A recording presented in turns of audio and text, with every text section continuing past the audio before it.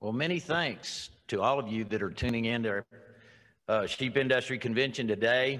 I hope you've enjoyed the meeting so far, and there's a lot more yet to come. From the words of Tammy Fisher, she said, I'm really excited about this virtual connection. We'll be able to see every committee, and I'm sure a lot of y'all have been in a position where you'd like to have been at another committee and miss that. So that's a plus. I think everything's going quite well. It looks like it is on this end. We've got a lot of more good stuff to come, including the Rams Pack tonight, 5 o'clock Mountain Standard Time. If you have not checked on that, you can do it right now on Zoom. If you hadn't checked out the auction items, and there's as I understand, there's 47 of them. I'd encourage you to check on that right now. You can find a link on our auction page in chat or our convention page at sheepusa.org. Now, it's my pleasure to welcome our keynote speaker, Angus Gidley-Baird, and many thanks to Rabobank for its generous sponsorship of this year's convention. Angus is a senior analyst in Sydney, Australia, responsible for research and analysis of the local and global animal protein sectors. Angus provides regular market updates on beef, sheep meat, pork, poultry, and seafood. Angus is going to provide an overview and an outlook on global sheep industry and the highlights and opportunities for growth on our U.S. domestic sector. And like we've been doing through the day, I'd like for you to submit your questions to chat. And when we get through, we're going to address those with Angus. We'll try and cover as many of those as we can. Thank you, Angus, for being with us today. Not a problem. Thank you very much. I trust you can all hear me at that end. Good morning, well, good evening, I think it is, your time over there. Great to be online and part of this session for today. And thank you very much for giving me the opportunity to talk to you today and run through a couple of the things that we're seeing in the global sheep industry and the sheep meat industry in particular. Now, just bear with me for a minute whilst I try and organise my screens here and bring up the presentation. So we can all see this.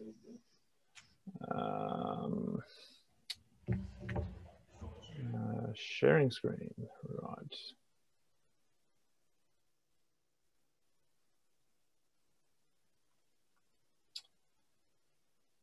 Okay. I trust that you can all see that that screen at the moment.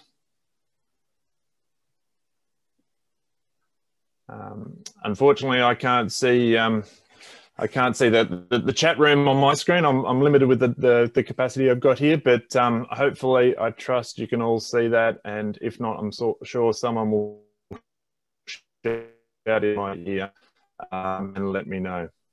Anyway, firstly, thank you very much for the opportunity to speak to you all today. I trust that the convention is going well. It's a shame I couldn't be there in person. I have had the good fortune of being or traveling to the US a couple of years ago and seeing a couple of your sheep operations over there, sheep meat operations, which were very impressive. Granted, somewhat different to some of the things that we see here, but still very impressive. And I find it fascinating what you guys are doing over there in the US industry for a number of reasons, not just because it's a big market for an Australian supplier of sheep meat, but also because of how you're running production systems over there. We're starting to see some development of feedlot style systems over here for lambs, but also some of the challenges that you're facing and opportunities that you're facing. I think we share a lot of those as well. So hopefully sometime in the future I might be able to get over there myself and catch up with a number of you. But otherwise, a quick shout out to all those guys that might be listening in that I've caught up with or spoken to over the last couple of years. I do find myself as one of the few people within Rabobank that know a lot about the sheep industry, in particular fat lambs, but also I also cover wool. So Most of this presentation will actually be focused on the sheep meat side of things, but as I mentioned, I do cover wool and happy to take any questions on that if people have them. I thought I'd start with a nice picture here. I don't know how much sheepdogs play a part in the American sheep system, but they're very important for Australian sheep producers over here. A couple of dogs is an invaluable tool for managing sheep operations here, and I just noticed in the last couple of days, or the last week actually, we've had some sheepdog sales here, and some of these good dogs are fetching up in the order of about 20,000 Australian dollars. So the price of a small car, really, which gives you an idea of the value of the role they play in the operations.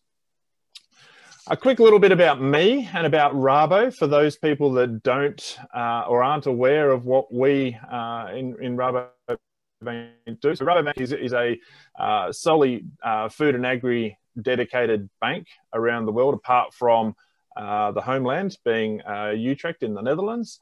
Other than that, everywhere else in the world, it is solely focused on food and agri. And as a result, we feel it's important to know what's going on in those markets. And as such, have created a dedicated team of analysts, of which I am one. But I've got colleagues around the world in a whole range of different sectors, from dairy and grains and oilseeds and sugar and farm inputs and supply chains.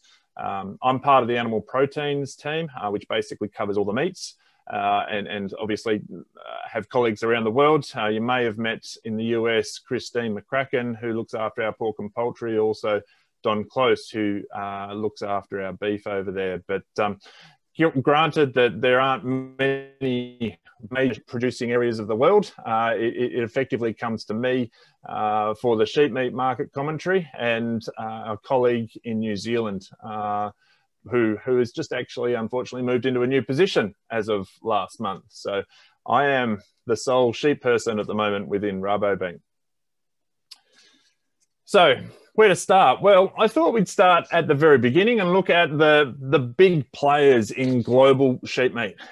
And a question to those in the audience to test your brain. It's a bit of a giveaway with the map, but who is the biggest sheep meat producer in the world?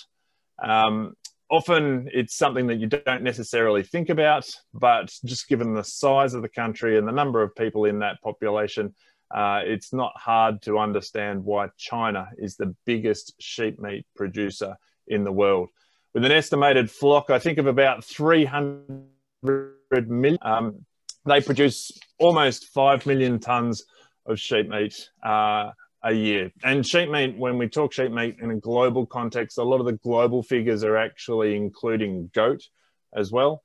And for a lot of those that might be listening on the line at the moment who are in sort of prime quality lamb production, sheep meat also includes mutton as well. So you can see on that map there quite a strong dominance of the Asian sort of North American countries. Europe, obviously, a long time sheep meat producer, and the EU 28 is the second largest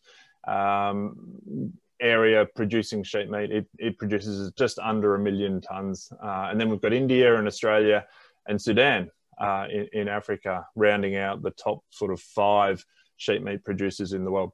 Not surprisingly, those producers are also some of the largest consumers, and it is a point with the sheep meat industry that it isn't a highly traded commodity, not like what we see with pork, poultry, and beef, where there are large trade volumes. A lot of the sheep meat production is actually consumed domestically within the country that it is produced. So again, we see the largest consumers being China, Europe, India is a very large consumer, and Nigeria as well. So they're the largest consumers. What's been happening over time? Well, I've pulled a graph here. This is from an agri benchmark study that actually looks at a series of operations globally and compares their operating costs. And I've got a slide later in the presentation where I look at some of the costs of production. But here they've just pulled the change in production in a number of selected countries. So going by a decade, I can read my own graph here. On the left-hand side, the red lines are basically the mid-60s to the mid-70s. And then as you work across those columns there, you go through each decade so that the green bar represents the change, the production change from the mid-noughties, I suppose you call them, 2008 through to 2017. As you can see, there are a lot of major producing countries have experienced positive growth. China being the standout on the left-hand side, some very strong growth back through the late 80s and into the 90s as well. Since then, that growth has started to dissipate a little bit, and it's now back around the 2% mark. We also see some strong growth in places like Algeria. South Africa had a spurt there, Syria. So around that Middle East, North African area, growth in production as well. But as I noted before, a lot of those countries are actually produce as much as they consume, and they don't actually import much, nor do they actually export a lot. Australia and New Zealand, who are probably the largest exporters in the world, you can see there have actually sort of a lot slower growth rates, interestingly, over the last sort of 3 to 4 decades. Generally less than 2% growth, and we've actually seen New Zealand decline in the last couple of years, a big drop up to 2017. And I understand the forecast by the New Zealand industry at the moment is that they're expecting another 6% drop in production for the 2020-21 season. So a lot of factors going on in New Zealand, including competition from the dairy industry for available land. We've got some environmental regulations that are coming into play now that are limiting the ability for producers to expand operations or increase intensity of operations because of environmental restrictions. We're also going to start seeing changes in land use driven by some of those environmental restrictions as well, that might see some of that grazing land that was used for sheep production being planted down to tree plantations, etc. So we're not expecting a large growth, or actually we're expecting a in New Zealand production in the coming years. This is a graph showing the global sheep meat consumption, and I've taken it from the OECD FAO, but it does reflect where we think global markets are going to go at the moment, and it's encouraging to see as a sheep meat producer that they're expecting that global consumption of sheep meat to continue ticking up. You can see there for the last 20 odd years, it's been a fairly steady increase in consumption, and just expecting that trend to continue. It's an interesting thing, and we'll get into it in a minute in terms of the markets that we're looking at. But a lot of those markets, as I've noted before, really sheep meat production is about subsistence and providing a protein source for those markets. It's not seen as a huge global trade product like some of the other proteins. So really that expected continued growth in consumption, I think, is pretty fair. Noted that China is driving most of that growth. And in 2018, we saw the imports were contributing to about 6% of consumption, sheep meat consumption in China. We expect those imports to continue to play a larger role into the future. There have been some programs in China that are encouraging domestic sheep meat production, but not as much focus placed on those as there are on, say, pork production or poultry production over there. So we have heard, and I am aware of some New Zealand operators, for example, working with Chinese operators to help improve productivity over there, increasing and improving their genetics. That was a couple of years ago. That will start to flow through. We'll start to see some increase in production. But generally, the growth in China, I think, from a consumption point of view, is going to exceed that growth in supply. So continue to need imports into the future. But where are the real trade opportunities? Because I've noted before that a lot of those producing countries are also consuming countries, and they net out to be relatively neutral. And I think it's important to note here that we're effectively looking at almost two separate markets. Left-hand side, we've got the prime lamb market, and probably being directed to more of a premium restaurant style, higher quality, higher income bracket type consumer. On the right hand side, you've got your more sort of mainstream conventional mutton supply, sheep meat supply. Goat would fall into that in terms of the global numbers as well. And basically, we've got these two markets that are operating in parallel. Now, it's a great thing as a sheep meat producer. You've got an opportunity to sell your higher valued lambs into those high premium markets, and then at the same time sell the lower price mutton into markets where it's probably more of a staple. So it works well from an Australian point of view. I must admit, we are benefiting from the growth in lamb consumption in America, and we're seeing a lot of our prime cuts, our loin cuts, our leg cuts going to the US, whereas a lot more of our forequarter cuts from lambs, but also our mutton going to places like the Middle East, China, that are just taking it as a lower price point protein.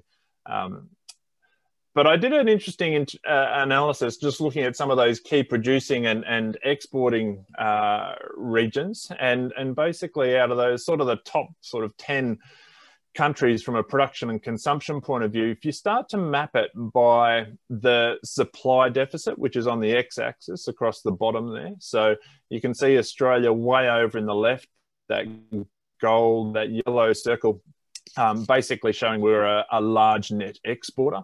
On the right-hand side, you've got places like China in red and also Saudi Arabia in green, which are large importers.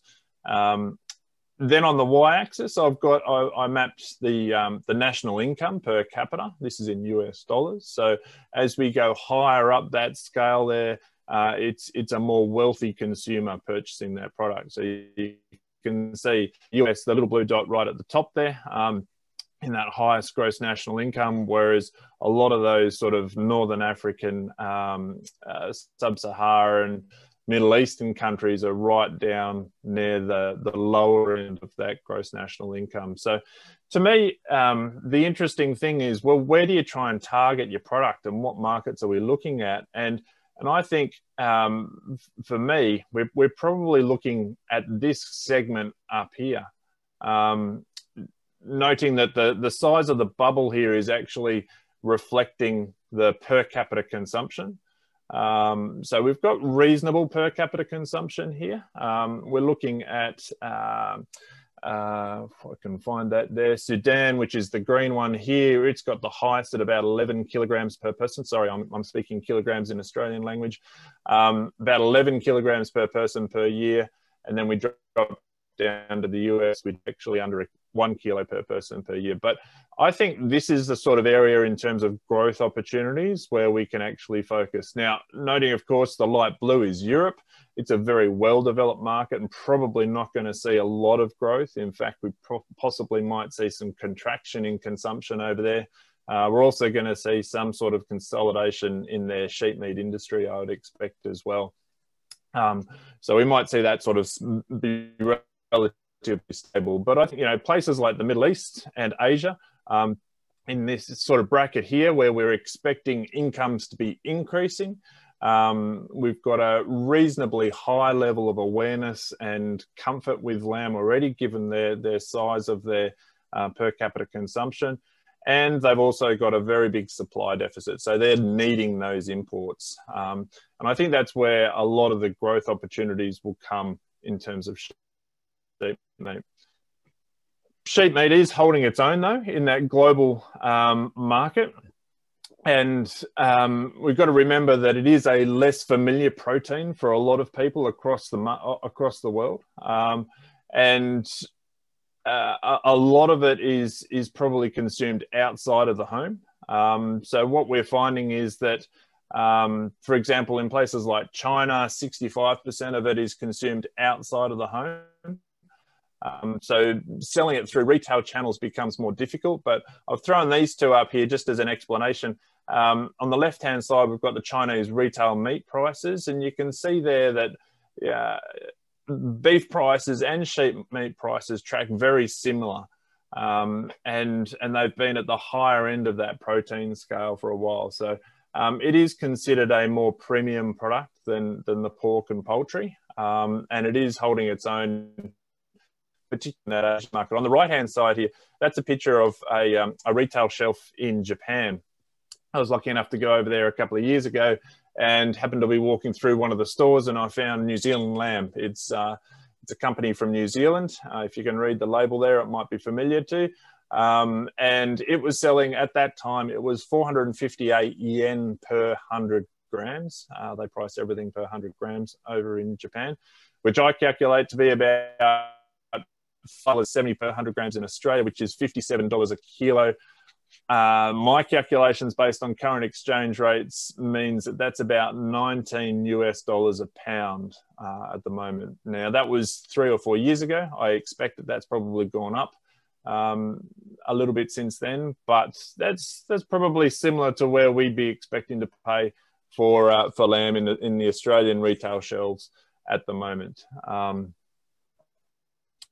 And it sits with the US prices, but yeah, it's about what we see for Australia at the moment.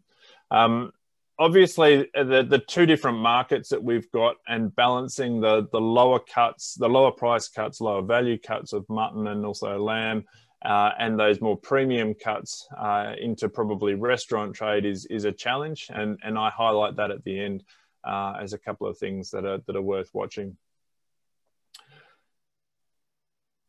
So global sheep meat exports are expected to increase to meet this growing consumption. And while sheep meat is still a small commodity on global trade markets, of the approximate sort of 19 million tonnes of meat that are traded, that's beef, pork, poultry and sheep meat makes up only about 5.7% compared to the large players of beef, pork and poultry, which are all up around 30% of that market. So it is a very small part of the global animal protein trade.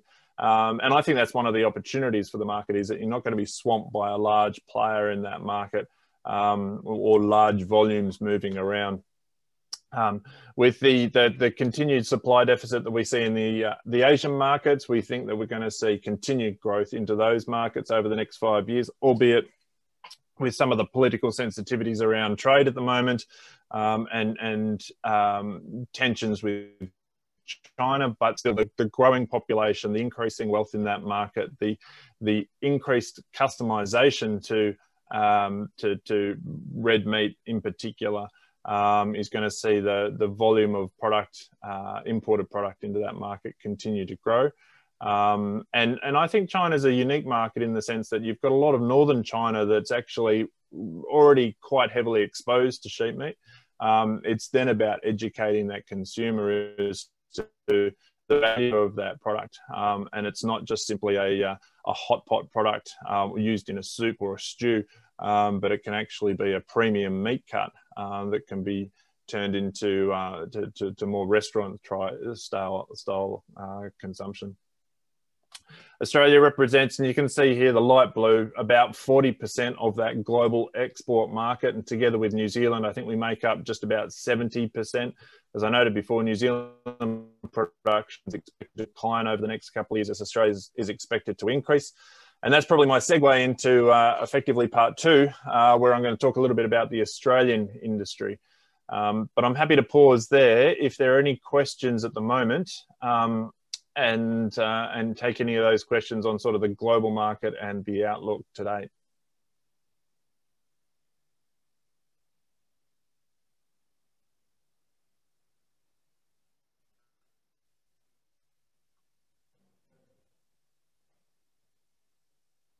Angus, we don't have any formulated right now, so just go forward. All right, no problem. Sounds good. I'll keep on going then. So jumping into my backyard, being the Australian sheep meat industry, and I thought I'd throw a couple of photos up here. These are taken from a number of our Australian rural managers across the board. The Australian sheep industry is spread generally around the southern parts of the country and more inclined to be more coastal. There's not a lot growing in the middle of central Australia, unfortunately, but a lot of sort of rangeland, sort of coastal fringes, New South Wales, Victoria, South Australia into Western Australia. We currently have about 63 million sheep, and that number has been declining. I'll show you a graph in a minute. We're about 40 million breeding units Merino is the predominant breed that we have in Australia. About 75% of these breeding ewes are Merinos. And of that, 73% of those will be used for purebred merino lamb production. So wool still plays a very big factor in the Australian sheep complex, very heavily dominated by that merino breed. We are starting to see some producers in merino operations now looking at that lamb market as a very good alternative market for them. And as a result, starting to adapt and develop breeding strategies to increase either improve lambing rates or increase weight gain in that market. Our lamb marking rates are about 92% for merinos and about 110% for non-merinos. A couple of other pictures that I've got up here. That one there's in central New South Wales in Dubbo, or the first one was in Victoria, the second one's in Dubbo, central New South Wales. That picture's in Western Australia where it's a lot more arid, a lot more focused on wool production over there, and they send a lot of live sheep over to the Middle East as a trade source. These pictures here, this is a merino stud in southern New South Wales, and I've got the screenshot there of a computer readout that they're doing its stud, and they're measuring a whole lot of traits within those within their merino flock and selecting their rams and ewes accordingly to develop some particular traits that they're chasing. But I just threw that up there. I don't expect anyone to be able to read it, but there's a whole lot of data along the bottom of that screen there on all the different traits from, you know, staple length, micron diameter,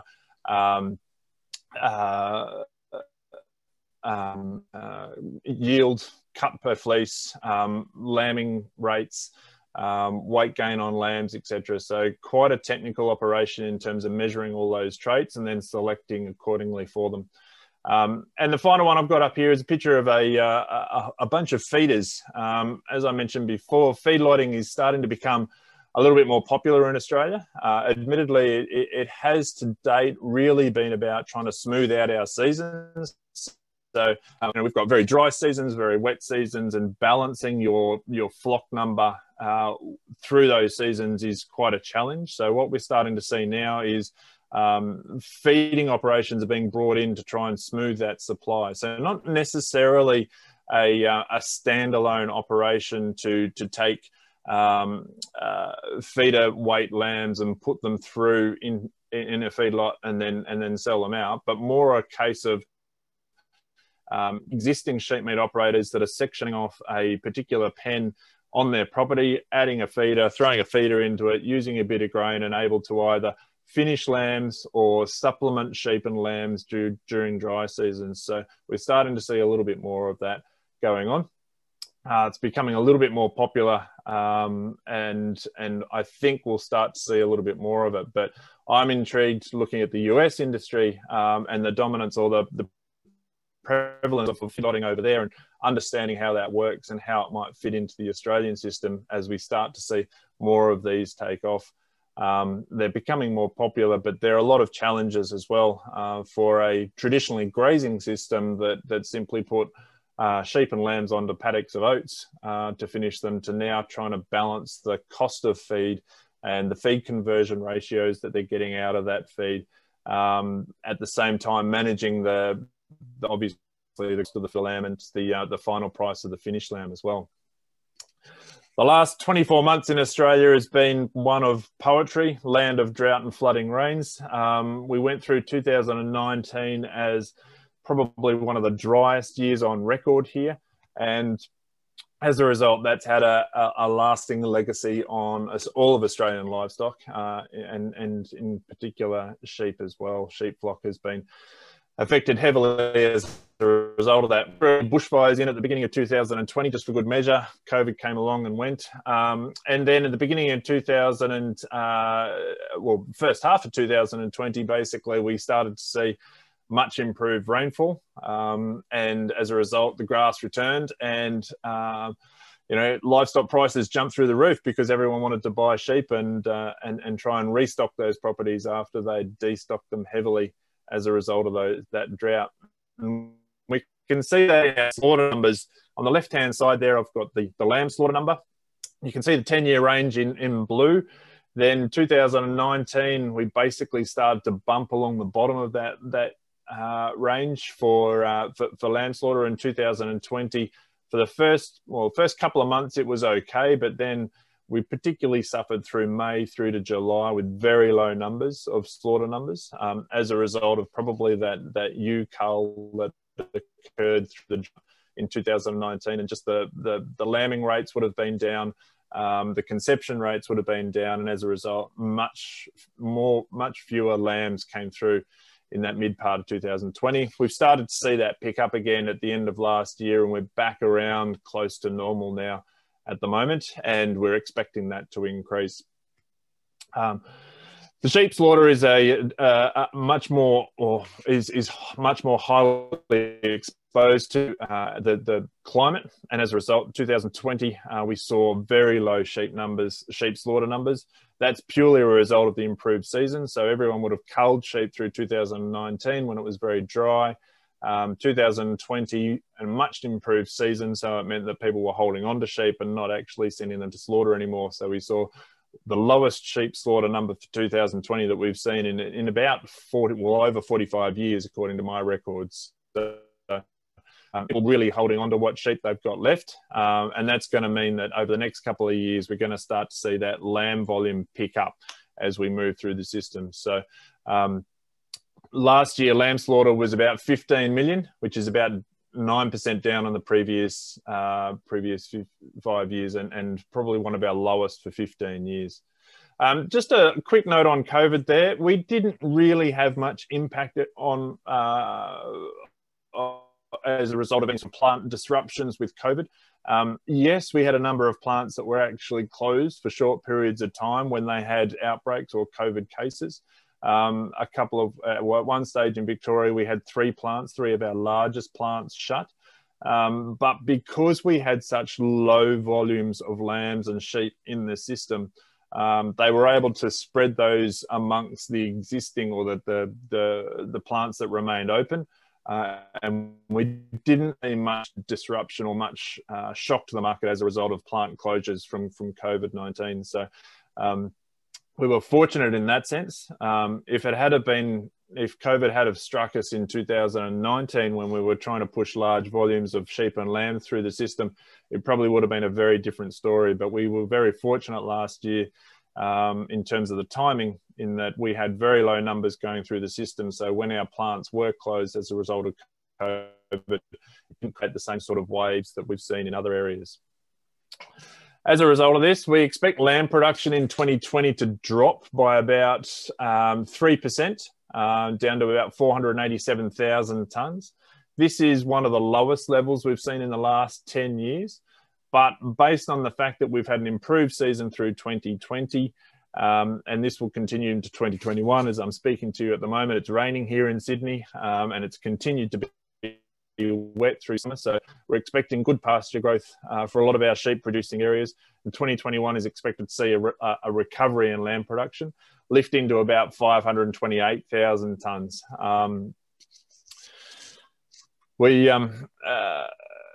This is going to continue over the next couple of years as that flock continues to rebuild as well. And as a result of that increased production, we will probably see a 4% increase in exports and an 8% increase in mutton exports as well. So unfortunately for you guys in the US, it probably means that you're going to start to see more Australian lamb come back on the shelves over the next couple of years as our production starts to increase. But also we'll be looking for other markets, and we've really got to try and rediscover our Middle Eastern markets. We've seen those volumes drop off, also China, and working through the situation there given the disruption with African swine fever. All this caused some major changes in our pricing. Our Australian lamb prices. You've got here the 10-year range, or five-year range, I apologise, for lamb prices, and what we call the the Eastern States Trade Lamb Indicator, which is basically a lamb that we sell. It's about 23 kilos as a trade lamb, 3 kilos. I can't work that out off the top of my head, sorry, to convert that to pounds at the moment as a carcass weight. And this is the standard index, pricing index we look at through the year. So that's the 5-year range. Last year, we saw it at the very high end of that, the top end. We're setting new records all year in terms of record prices for lamb. And then that was 2019. Into 2020, those record prices continued. If you remember a couple of slides back, I showed that really severe reduction in lamb supply through probably Q2 of 2020. And you can see the result there. Lamb prices stayed very high through the first half of 2020 before dropping back down. We started to see the supply come back online.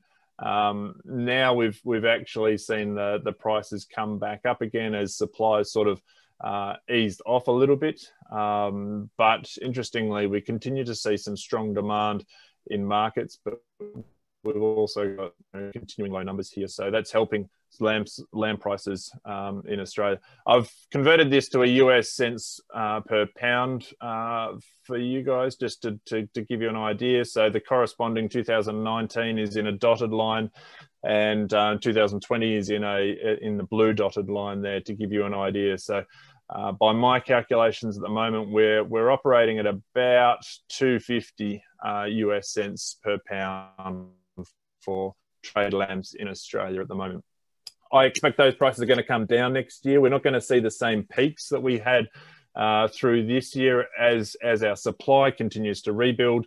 It'll be a much more conservative year through 2020-21, I think. But given we still have limited supplies, we're going to see those prices still remain relatively high.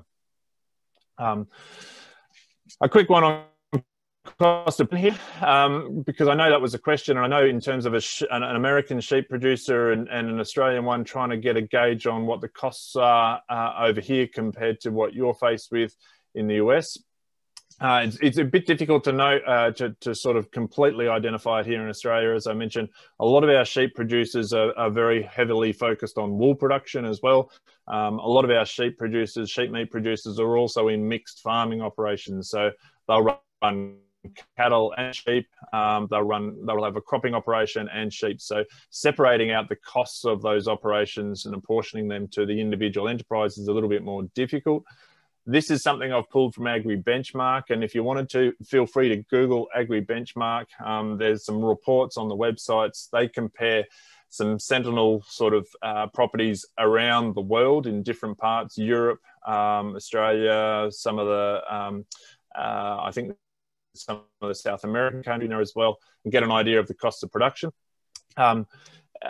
They estimate here the cash costs are sort of in the order of about $1.50 or $1 to $2 per kilogram of live weight produced. And I did have that calculated. I think that works out to be about 68 US cents per pound of live weight produced. And that is to another benchmarking program that we've got in Australia that's run by our government organisation here, that also estimate our total cash costs are in that sort of $2 to $2.50 Australian dollars per kilogram of live weight produced, which is a similar number. So working around about, according to my calculations, about that 68 cents US per pound of live weight produced as cash costs, to give you an idea of the cost of production there. So doing quite well given the returns that they're receiving for lambs at the moment. So the strength of the Australian lamb industry is going to be continued to be fueled by our export growth. Our domestic consumption of lamb in Australia is actually slowly declining. It's something that we've got to try and do. And if anyone wants a funny laugh, feel free to Google MLA Australia lamb ad. They put out a lamb ad every year at this time of year. There's usually a bit of Australian satire in there to try and promote lamb consumption in Australia. It's a good laugh. But generally, our domestic consumption is declining, and we're seeing growth in export markets. We saw export volumes increase 13% in the last 5 years, 70% in the last 10 years. The strongest growth has been in China, with 100% in the last 5 years, and also the US has been a very good market for us. We've actually seen the Middle East contract, which is concerning. Some of the removal of the government support in the Middle East for lamb imports has seen those imports decline. I've just got a couple more slides here. This is the Australian per unit export returns to give you an idea of where we're sending lamb and the prices we receive. Now, this is not a per cut. The only prices per cut that I actually get are US import prices of Australian lamb, and you guys know those probably better than I do.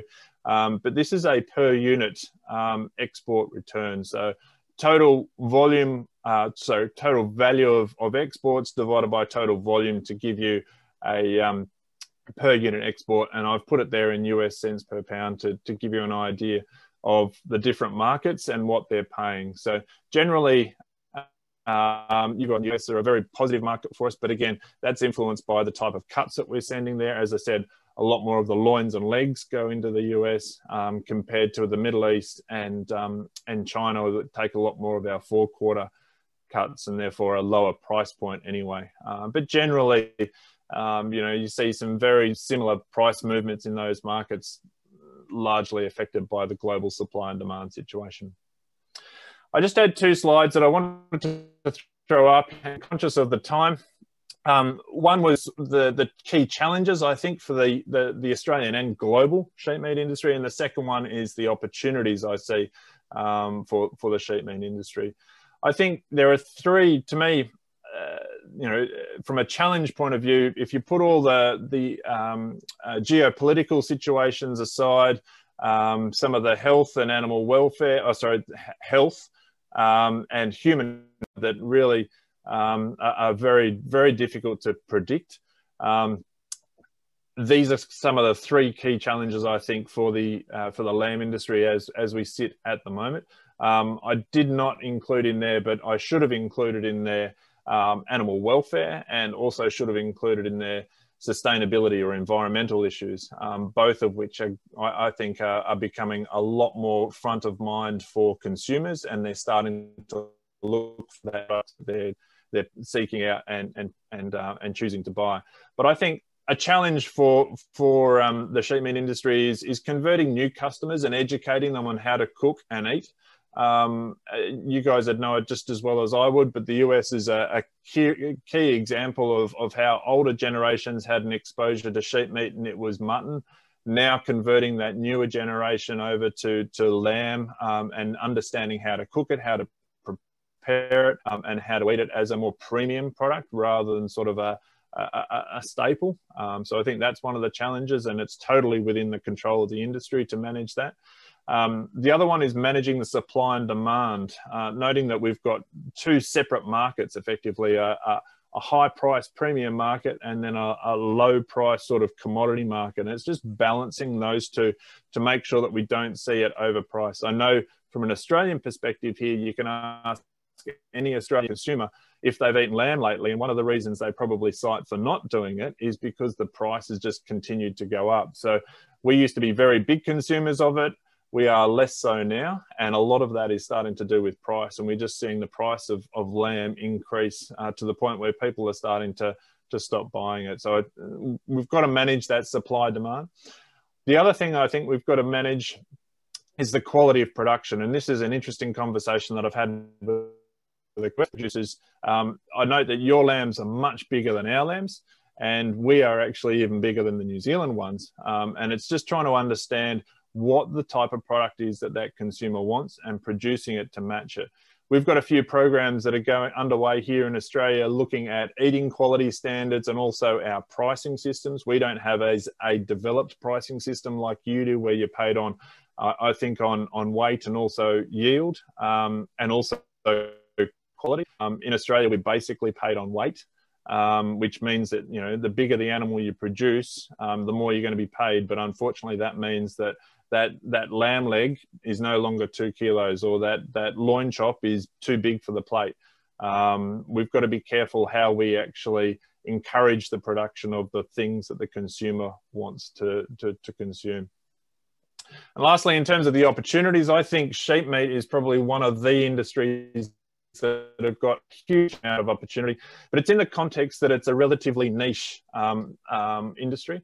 It's a reasonably small scale market with very few large scale producers. And I say that in the context because I'm completely aware that, from a US sheep producer's point of view, you see Australia as the massive supplier in the market, exporting into that US market.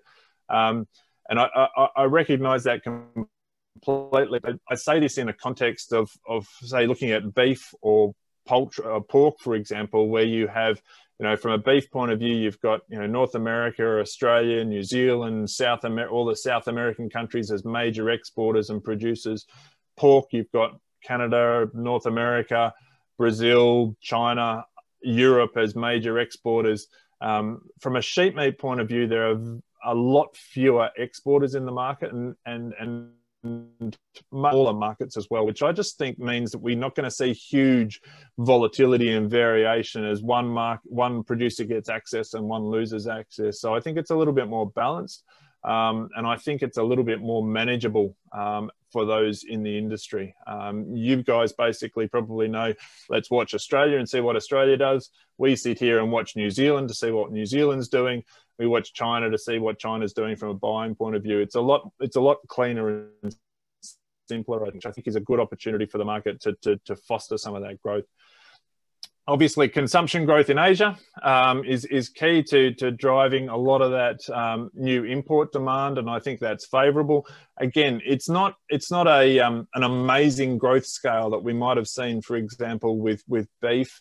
It's a more conservative growth scale, and I think that's probably in our favour in the sense that it allows supply to keep up with that, and we're not going to see huge variations of undersupply, which inflates prices, and suddenly you see huge growths in production, which then oversupplies the market, and the market has to reduce prices as a result. I think it's going to be a lot more controlled. So I think that's a great opportunity.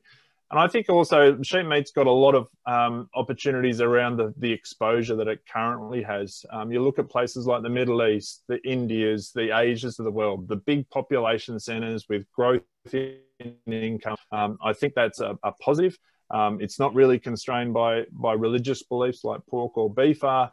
And in some cultures, like a lot of those Middle Eastern cultures, it's actually seen as a favoured meat. So I think it's about developing those markets, how you can develop them, how you can bring those consumers along.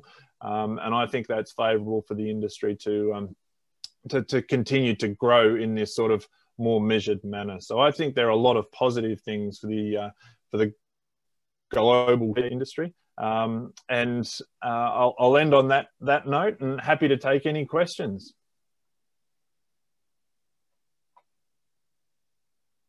Popped up. First of all, how do you see Brexit impacting the sheep meat market in the UK? Yeah, Brexit's an interesting one. Well, at the moment, as of 1st of January, they've effectively split the UK and European components of that overall Europe tariff rate quota. What I understand is that places like Australia and New Zealand are all undergoing trade negotiations at the moment, and hopefully in the next couple of months we might see some further clarification around what those tariff rate quotas are. I sit here as an Australian and look across the ditch at our New Zealand counterparts and see that they've got a 220,000 tonne quota access into Europe.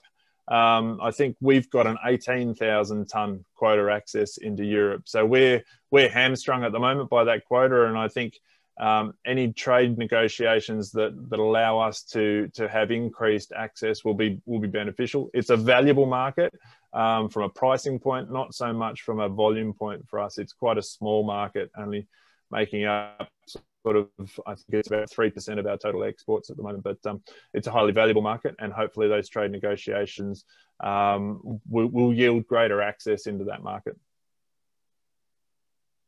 Thank you for that. Next, it appears the Australian sheep industry is entering a flock rebuilding phase, as you alluded to. How will that impact exports to the US and other global trade partners? Yeah, well, it will, as I said, we're expecting production to increase in this year, 2021, and the subsequent years, 22, 23, as that flock rebuilds. As I noted, our domestic consumption here is pretty stagnant. We're not seeing that increase much at all. And the higher prices that we've got at the moment are not going to actually support our domestic consumption increasing too much.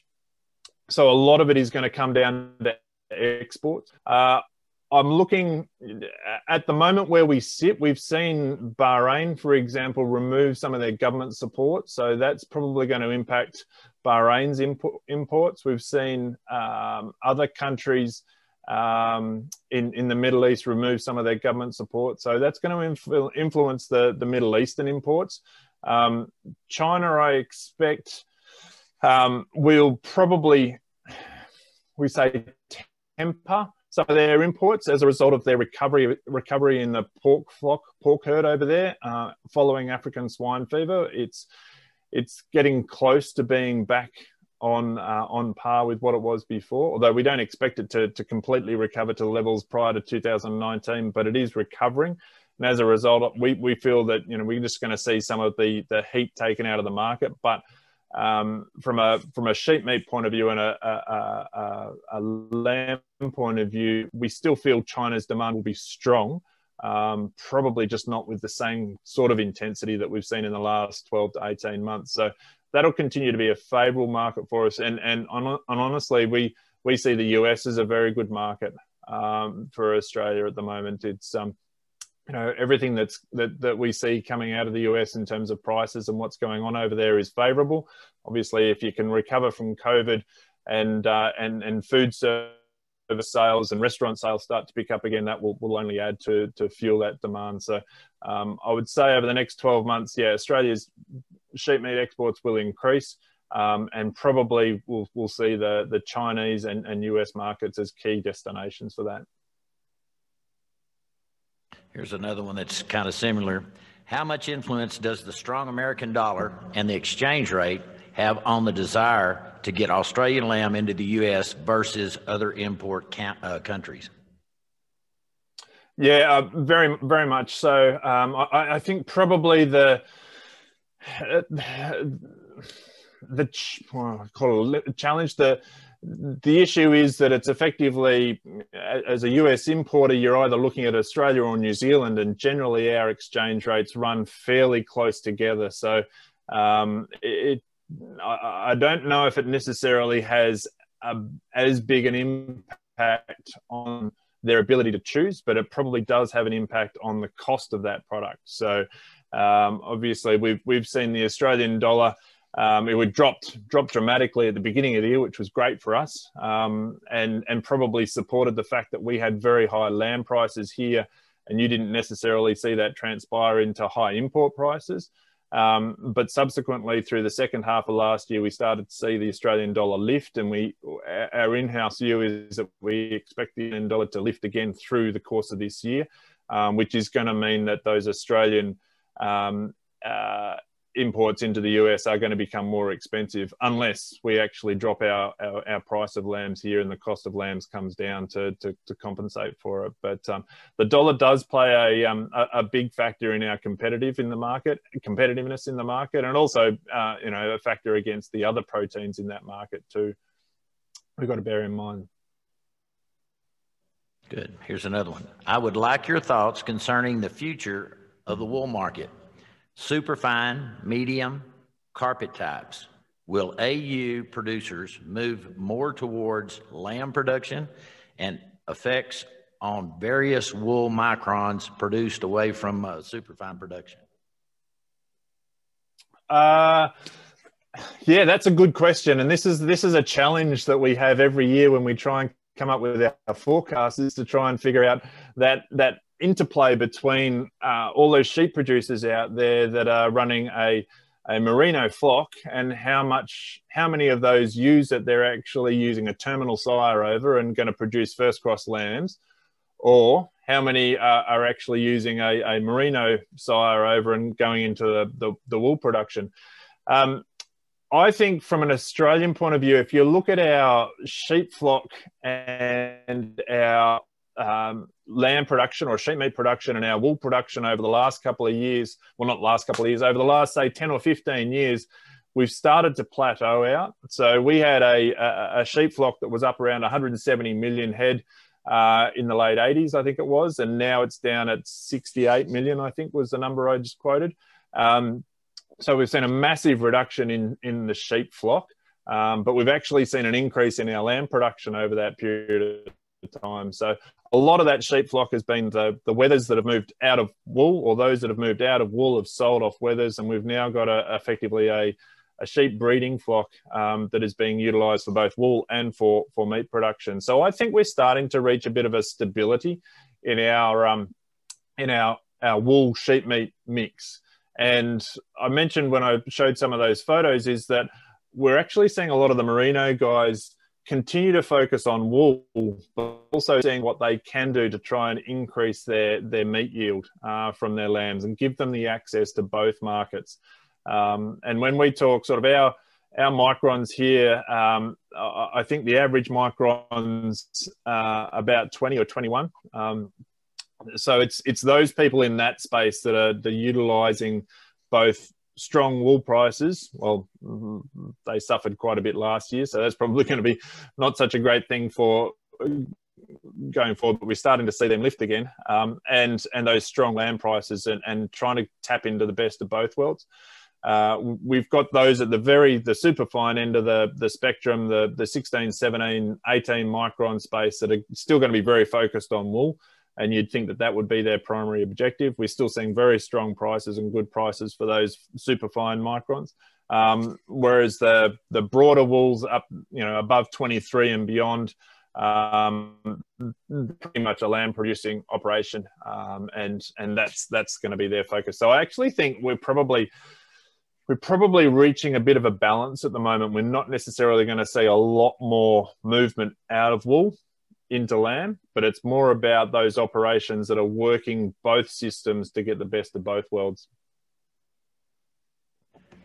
Okay, Angus, this is a good one, and this will be the last one that we have time for. How much do you think the fake meats will impact the meat markets? The fake meat, yeah, it's always a good question, because I think it's important that we continue to ask the question. And I say that before answering it, I say that it's important to keep asking that question, because to me, there are reasons why consumers and why businesses and industry are moving into this space. And I think as a conventional meat industry, we've got to look at what those reasons are, and there are still opportunities for the conventional meat industry to address some of those things. So it might be around environmental credentials, it might be around health credentials, it might be around animal welfare credentials. All those things that might be influencing that consumer's choice are playing through in terms of their decision at the shop front. So if you can inform and educate the consumer, that I think there are still positive attributes about conventional products that can meet that consumer desire. I think a lot of it comes down to actually sort of informing them. Having said that, though, our expectations for the alternative meat market is that it will continue to grow. We will continue to see very strong growth in that market, but it is coming off a very small base. And we don't believe that it's necessarily going to take any major market share off the conventional products at the moment. More that it'll actually start to work in conjunction with things, and we'll start to see potentially blends of products. But you've got a lot of major packers and processors over in the US that are taking positions and financial positions in a lot of these alternative spaces, and they're becoming protein suppliers. It will become a suite. It will become one of the suite of products that are available to consumers on that shelf. I still draw a little bit of comfort, and I'm sure you saw the similar sort of things over in the US as well. When COVID-19 hit and we had our panic buying at the beginning of last year in the supermarket shelves, pretty much the whole meat cabinet disappeared, and the alternative meats still had products in it. it didn't clear itself out. So I look at those and I still think, well, consumers are still really focused on that conventional product, but I think it is important that we keep an eye on it, because there are reasons why consumers are interested in it, and we've got to make sure that we continue to meet and make those the information available so that consumers can make informed choices about what they want to consume, because I think we continue to hold a strong proposition for the consumers. Angus, we want to thank you very much for your time and your expertise on behalf of ASI and all the stakeholders here. We really appreciate it. Thank you. Not a problem. All the best for the rest of the conference. Thank you very much.